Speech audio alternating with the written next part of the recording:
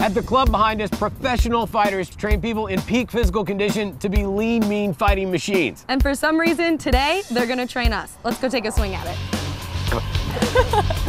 Title Boxing Club in St. Joseph lives up to its name, from the rows and rows of heavy bags to the images of boxing greats hanging on the walls, to this guy.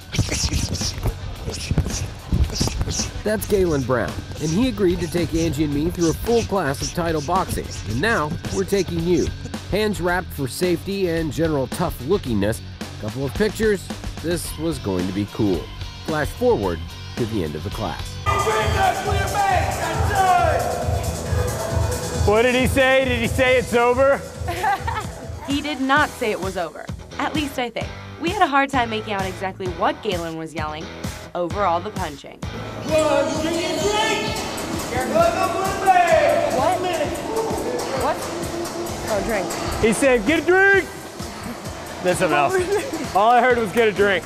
And even when we did know what we were being told to do. So this front is hand is always 1, 3s, 5s, backs, 2, 4, and 6. Jab, cross, hooks, front. Yeah, you'll go. Oh, okay. I got it.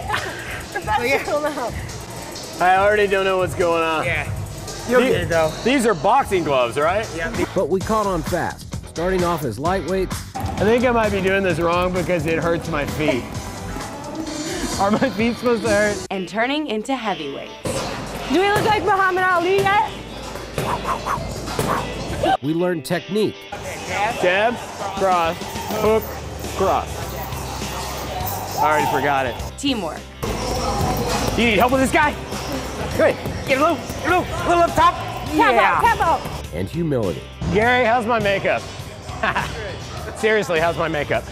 And we got a workout like you wouldn't believe. This guy, who's a professional boxer and is leading this class screaming, is mouthing the words to Shines Bright Like a Diamond. Even moving up to what they swore were professional boxing gloves. It's like a dream come true. A successful trip into the ring and off the desk. How do you feel, Alex? I feel pretty good. I feel good. Better than this guy right here, I'll tell you. I'll tell you